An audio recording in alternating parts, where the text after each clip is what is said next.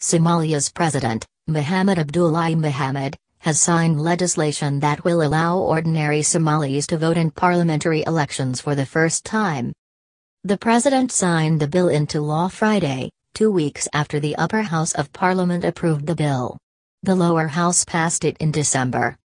Previously, elections took place under the 4.5 system, in which elders from 4 major clans and smaller ones chose delegates to vote for leaders.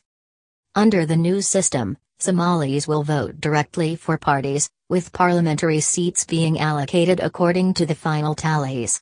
Members of parliament will then elect the president and prime minister.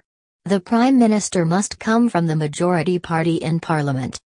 Major logistical hurdles. Somalia faces major logistical hurdles that must be cleared before elections can become reality. Parts of the country are controlled by Islamist militant group Al-Shabaab, and relations between the federal government and local administrations are often tense. The president was nevertheless optimistic at the signing ceremony, which was attended by Prime Minister Hussein Ali Khair, Deputy Prime Minister Mahdi Guleid and the speakers of both houses of parliament.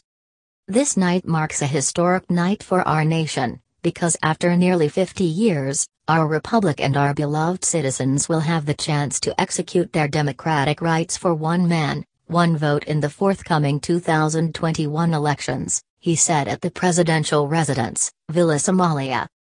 No one has a special status and it will be the time for everyone to seek a mandate from the people based on their performance, he added. Speech targets young people. The president, widely known as Farmajo, urged young people to embrace a democratic system in a statement issued by his office.